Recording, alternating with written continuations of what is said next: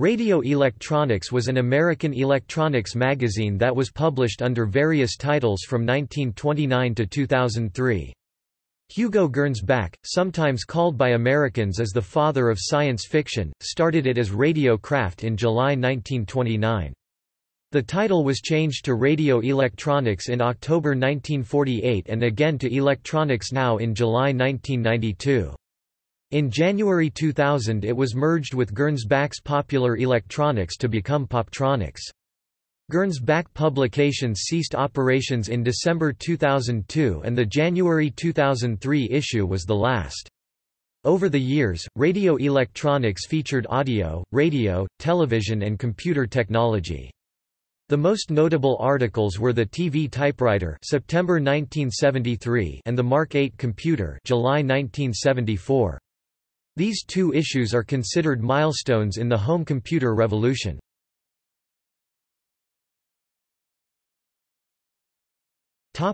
Earlier publications. In 1905 Hugo Gernsback established Electro Importing Company to sell radio components and electrical supplies by mail order. The catalogs had detailed instructions on projects like a wireless telegraph outfit and were the predecessor of his first magazine, Modern Electrics, April 1908. Gernsback sold Modern Electrics in March 1913 and it became Electrician and Mechanic. In May 1913 he started another magazine, The Electrical Experimenter. Gernsback was an enthusiastic supporter of amateur radio. Gernsback started a magazine devoted to radio, Radio Amateur News July 1919. The title was shortened to Radio News in July 1920. Radio News was a very successful magazine that enabled Hugo Gernsback and his brother Sidney to build a publishing empire. Amazing Stories was introduced in April 1926 and was the first magazine devoted to science fiction. In 1925 they launched the radio station WRNY. This was the first radio station to broadcast experimental television starting in 1928. In February 1929 Gernsback's Experimenter Publishing was forced into bankruptcy. Everything was sold to pay off the creditors.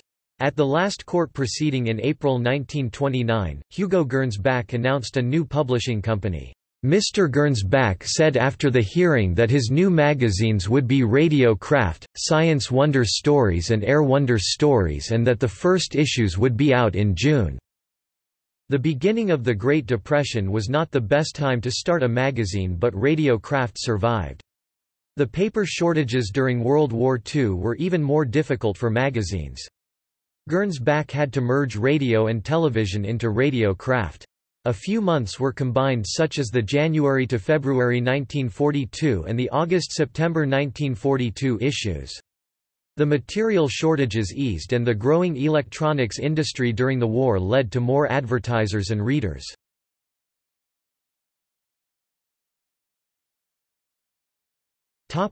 Radio-Electronics.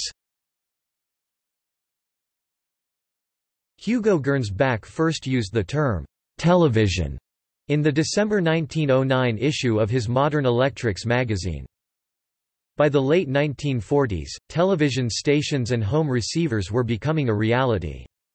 Gernsback felt his Radio Craft magazine needed a new name, it should be short and contain the word television.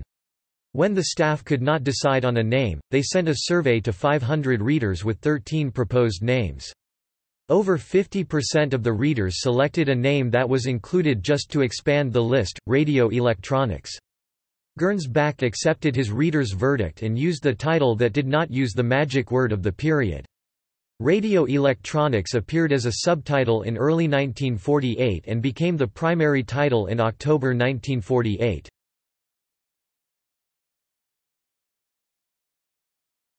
Topic: 1950s and 1960s.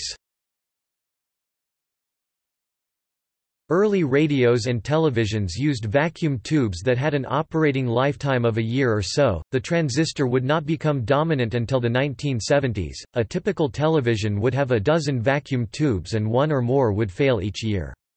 Radio and TV repair shops were numerous and located in every neighborhood.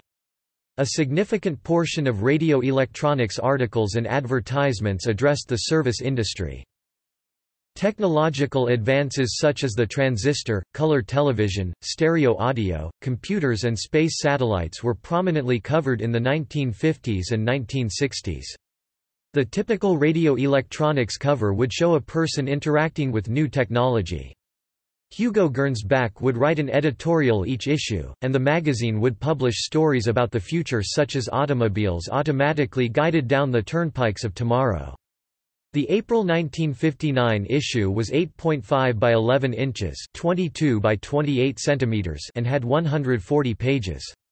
The monthly paid circulation was about 200,000 readers.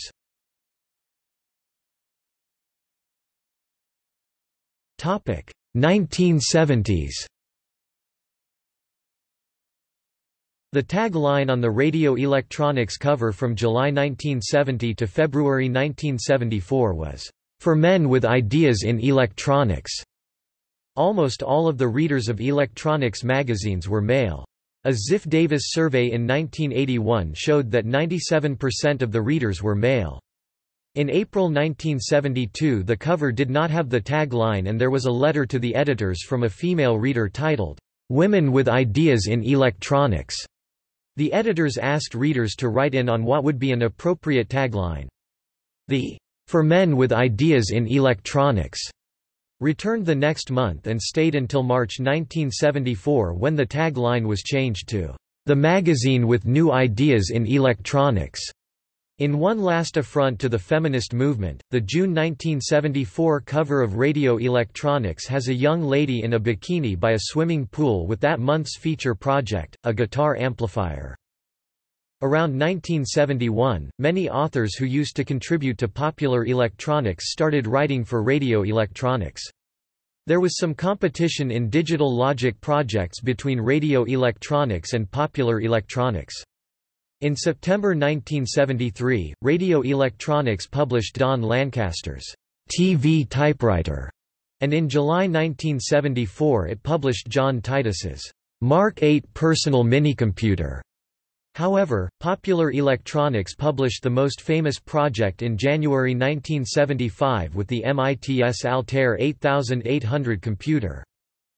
After Popular Electronics went under after attempting to become a computer magazine in the early 1980s, Radio-Electronics published many eye-catching feature projects like a series on cable TV descramblers. Some projects were designed by kit manufacturers like Paya Electronics, North Country Radio, Information Unlimited, Almost All Digital Electronics, and Ramsey Electronics.